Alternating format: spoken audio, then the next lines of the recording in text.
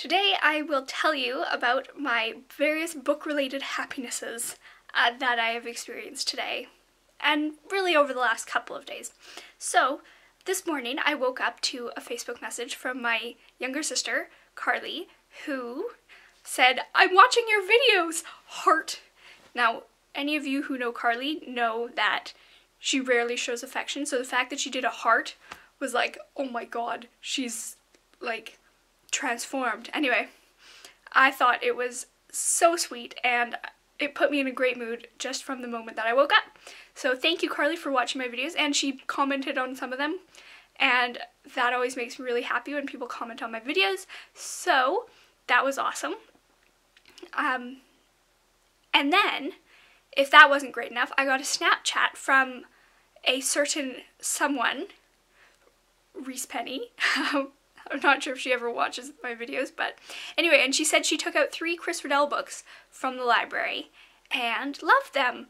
So I was so happy because Chris Riddell is one of the authors and illustrators that I totally recommend everyone read because he's so good. So good. His Adeline and Goth Girl, I'm reading Goth Girl right now.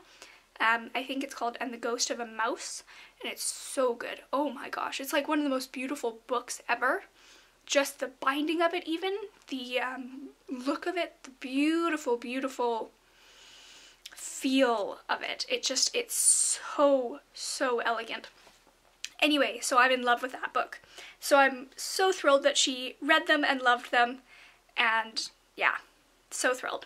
And then one of my friends sent me a Facebook message saying I have a whole bunch of books that I'm clearing out of my bookshelves. Do you want any of them?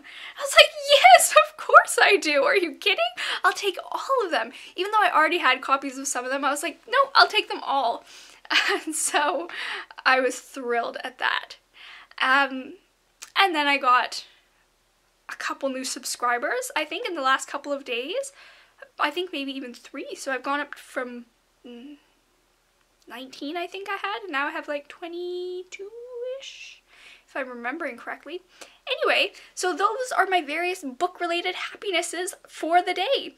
It was a very bookish day. I didn't do a lot of reading, but I did a lot of thinking about reading, which, you know, that's half the battle. Anyway, I hope you guys are all reading and enjoying what you're reading, and let me know in the comments if you're reading anything good. I'd love to hear about it.